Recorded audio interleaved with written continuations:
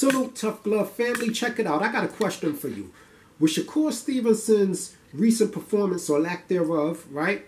Did he unintentionally leave the door open for Frank Martin to swing the momentum back into his favor? I think he might have. Let's talk about it. Welcome to Tough Glove Boxing. I am locked in, and let's get ready to talk about it!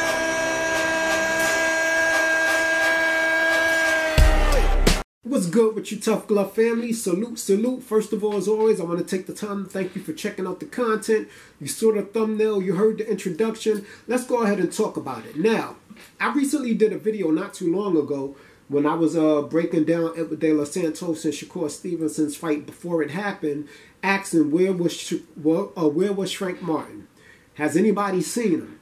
Okay? And recently he's come out and he did a really good interview. He did it on The Queens of Boxing. Y'all go check them out. You know, these two sisters. It's always refreshing to see the sisters know what they're talking about when they're dealing with boxing. But he gave them a really good interview, answered a lot of good questions. It's also a good channel, so you will see it up in my shout-out box. Okay, go sub them up. If you're not already subbed up, you got a chocolate sister, you got a vanilla sister, whatever flavor you crave. You dig? And they know boxing. But shout out to them. But the reason why I'm making this video, right, is because right now a lot of people are coming down hard on Shakur Stevenson, even though I said and still feel like Edwin De Los Santos is just as much to blame as Shakur Stevenson. Though Shakur Stevenson did make the fight hard and you know, it was a lack of activity. It was uninteresting. It was kind of boring, kind of a snooze fest. Edwin De Los Santos's lack of being able to capitalize on things that Shakur was not doing, like using his left hand. He wasn't able to cut off the ring. So I feel like they both should get a bit of the blame, okay? But neither here nor there. Everybody seems to be pointing a finger at Shakur Stevenson, and with him being a bigger name and being held as the future pound for pound #1, he should be getting a lot of that blame, okay? Even he himself doesn't really want to take credit for that win, but nevertheless, he is the WBC Super Champion right now at lightweight. But with that said, I no longer have to ask, have you seen Frank Martin? Because he's come out, like I said on that interview, and he's made an appearance, and he cleared up a few things. Now, the one thing I wanted to say is while the momentum with Shakur Stevenson is down right now, I think that this is really, he kind of handed Frank Martin the keys, if you will, because I personally feel, and you guys get in my comment section and let me know if this is something that you agree with, right? If Frank Martin was to take on a fight with Edwin De Los Santos and perform very well, and we all know, listen, Frank the Ghost Martin is the truth in that ring. Okay, he has good feet, he has good power, you know, he's a great fighter all around. He's also another fighter that's a complete package, right? He's just shorter in stature, but he's very, very fast. And I would argue he's even faster than Edwin De Los Santos. I think that will be a very good fight, especially the way his style of fighting is, and whoever trains him, which is Derrick James. Derrick James doesn't really favor fighting off the back foot that much. So I think that we would get that explosive fight that we expected to get with Shakur Stevenson. Now, from what I understand, Edwin De Los Santos is with PBC, so with Frank Martin. So I don't know how they would feel matching them up against each other, being that these could be two potential big stars for them. I think it will be a great idea. I think that Frank Martin also has an opportunity to get in the ring with Jermaine Ortiz, right? Because Jermaine Ortiz has been calling out Shakur Stevenson. But I feel like if Frank Martin was to get in the ring with Edwin De Los Santos, right, and perform really well and or much less come out on top, whether it be by knockout or through a points decision, that would kind of give him the fanfare that Shakur Stevenson lost. Now, granted, there's nothing that Frank Martin did in the ring that affected his fanfare, to be honest with you. His you know, he got a lot of his criticism for pulling out of the Shakur fight, and when you really think about it, it kind of worked out in his favor. Even though it frustrated us as boxing fans, it kind of worked out in his favor, given the fact that Shakur allegedly, which I said allegedly, a big alleged, was injured, like everybody's coming out to report now. So that fight might have even possibly looked like a snooze fest as well, him against Frank Martin, and that would have done Frank Martin no favors, just like it's not really doing Edwin De Los Santos favors, right? Even though, you know, you still have Edwin De Los Santos fans that hail him as the next great conqueror. But, you know, it is what it is, right? I'm not mad at anybody picking their man. Now, as far as Frank Martin is concerned, he got a lot of slack for his last performance against Artem Hoovertunian. And I really thought that that was unwarranted. I actually came up with a video after that stating that that was a really good fight. My only issue with Frank Martin is that he didn't make the adjustment fast enough. But Artem was a very good and a well-accomplished fighter. It's just that a lot of people didn't know who he was, and they so used to seeing Frank Martin go in there and look dominant. And so when that wasn't the case, you know, all of a sudden he had a bad fight, which it wasn't a bad fight. It was a tough fight. The fight was actually very entertaining. I was glad to see Frank Martin go through some adversity, get a little pushback to see how he dealt with it. And he handled it like a warrior, okay? So I didn't agree with all of the pushback that he got after that. Now, what I did disagree with was him pulling out of the Shakur Stevenson fight. Now, I don't know the specifics about what the contract was, because you really, you know, as fans, we just don't really know. We got to go by hearsay. But from what I understand, he wanted 50-50. That's what Shakur Stevenson is saying. And then on the other end, you got people saying that they were trying to pay him about $100,000, which I can agree. Putting your life on the line for $100,000 and after taxes, that's, you know, when you know, it's easy for us to sit here and say he should have took that. But, you know, if he felt like that was too little money, and you got somebody like Shakur Stevenson, who's a big name and is going, you know, is going to get a lot of exposure off the fight, you know, they could have made him a better deal than $100,000, right? They could have made him a better deal. I think Shakur Stevenson was like saying it would have been like 5 or 6 times more than what he got, you know, in any fight or anything like that.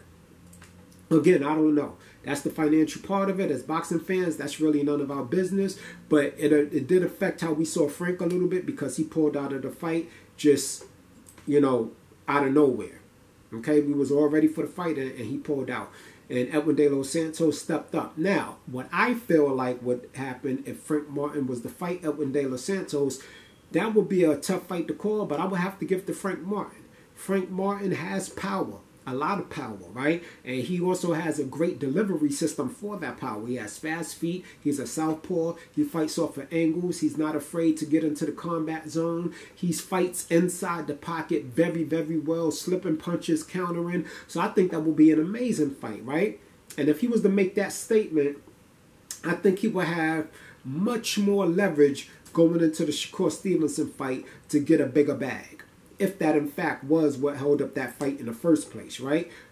Also, I've been on record saying I think Shakur Stevenson should give Edwin De Los Santos a rematch.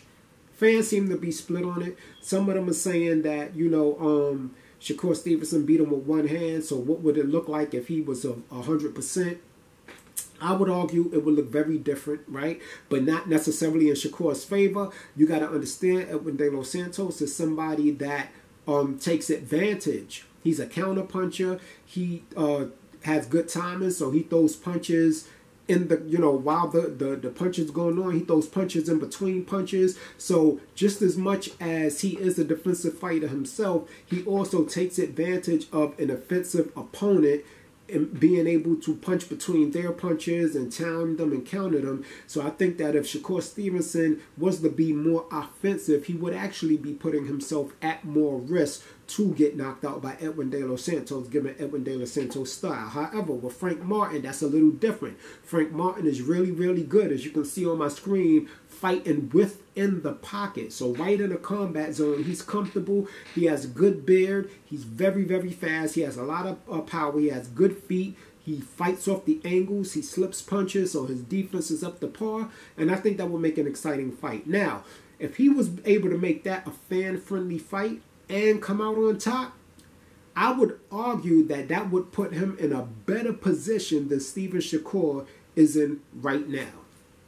right? And like I said, I'm a fan of all of these fighters. I would even throw Jermaine Ortiz in the mix. If he can get a fight with Jermaine Ortiz and come out on top of that fight, because Jermaine Ortiz, if you ask me, he really shouldn't have that loss on his record. At the very least, it should have been a draw when he fought Lomachenko, but it is what it is, the politics of boxing, right? You don't see a lot of Lomachenko fans bringing that fight up, and when they do, they talk about what a long layoff Lomachenko had, but that don't change the fact that I think that they may have robbed Jermaine Ortiz in that fight.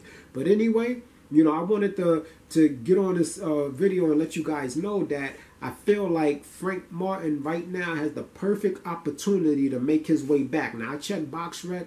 It doesn't look like he has any fights on the horizon. We all know PBC is looking for a new home for their talent. But in the meantime, I don't see nothing wrong with them sending some smoke towards the top rank in ESPN way, you know, because possibly, you know, Edwin De Los Santos and Frank Martin will be a way more exciting fight than the Shakur Stevenson fight. Matter of fact, I'm quite sure of it if everybody goes into the ring 100%, because Frank Martin is not really somebody that's going to run from the smoke.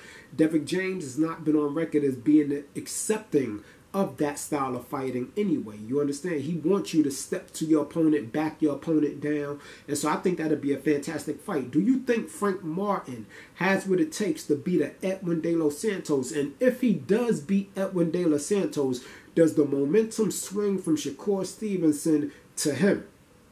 Right? Because I think that would put him right in position to be a pay-per-view star. For him to get into a ring and do to an opponent that he shares in common with Shakur Stevenson, and that opponent, and Shakur Stevenson wasn't able to make that opponent look bad, and he goes in there and he does the do against this opponent, I think the fans would love it. I think the fans will put him right up there. He already has an inherited fan base from Errol Spence Jr., being that he's fighting under Man Down promotion. I think he should take full advantage of that. Y'all get in the comment section and let me know what y'all think. Do you think that's a fight that Edwin De Los Santos will be up to take, right? Because if he's really running towards that smoke and he really wants to fight the best in his division, Frank Martin is included in that. Now, I had my jokes about Frank Martin pulling out and saying he was running scared for his life and everything like that. But you know, I'm a boxing fan, so I'm gonna critique people when I need to critique them, and I'm gonna give them I'm gonna celebrate them when they need to be celebrated. It doesn't matter who it is, right? Because I'm unbiased. And also, as far as he's concerned, he represents my demographic of men. So, you know, I stand by Frank Martin as well. You know, you got the short, dark-skinned brothers. He's out there repping for us. You know what I'm saying? Us dark-skinned brothers need all the representation we can get. You know, I was one of the ones that cheered when Nino Brown shot G-Money. No hate, no hate. You know what I'm saying? No hate to the light-skinned brothers. You know what I'm saying? But y'all, you know, somebody got to represent the short chocolate brothers out there. Shout out to Tate Diggs. You dig what I'm saying? But anyway, all jokes aside, I think that this is a perfect opportunity for Frank Martin to get right back into the mix. He's talented enough. His name has been pushed out there enough. This is the perfect opportunity for him to wipe that dirt off of his name, that little bit that he accumulated from pulling out of the Shakur Stevenson fight. And let's talk about a little bit of stats, right, to see how he matches up against some of these guys. Right? So with Jermaine Ortiz is 5'8" with a 69-inch arm reach, right? And he's also a great fighter. He comes to fight inside the pocket. He's not going to be running around. So that'll also be a fan-friendly fight. Edwin De Los Santos is more fleet-footed. So I feel like Frank Martin would have to be more of the aggressor. You know what I mean in that situation? Because we all know Edwin De Los Santos, even though with the Shakur Stevenson fight, it didn't look like that. But in Edwin De Los Santos' other fights, he's usually the fleet-footed, good timing, countering type of fighter. You understand what I'm saying? But anyway, he has the longer arm reach, right? And he does have fast hands, so that jab may come into play. But you got to remember, you know, Frank Martin has great timing as well, and he's a master at fighting inside the pocket. So you throw that jab out there just a little too long, you're going to get counted, and you might get sat down on your behind. You all saw that performance he had against Michelle Rivera, and I thought that was going to be an all-out war. He made it look easy. Autumn, that was a really entertaining fight. It was a fan-friendly fight. Autumn came to fight, and Autumn is tough, and he was celebrated. You understand? He was like a Olympic bronze medalist. But a lot of people just didn't know who he is, so they didn't understand why he was giving Frank Martin so much trouble, right? But Frank Martin still pulled it off. He just made the adjustment a little too late. One would argue that if he would have stepped it up in the earlier rounds, he would have got Autumn out of there a lot earlier. right? He would got him out of there. Wouldn't even went to the judges' cards. But, you know, that fight has happened already. It is what it is. But yeah, Edwin De Los Santos, they're all 5'8", right? So there's no real great physical difference there, right? I said that Frank Martin is short, but, you know, really, if he's 5'8", damn, I'm short, bro. Now I think about it, you know what I mean? But anyway, you know, Frank Martin, but it's also Edwin De Los Santos is listed as 5'8", right? He just has the longer arm reach by about 2 inches, you know? So, you know, but I still think that would make a great fight. I still think that, you know, that will put Frank Martin in a position to really dominate. Here it is. YouTube channel is Neek J, but, you know, you will have to go to the Queens of Boxing. Like I said, I'll put it up in my shout-out box so y'all can go check out that interview. It was done about a day ago.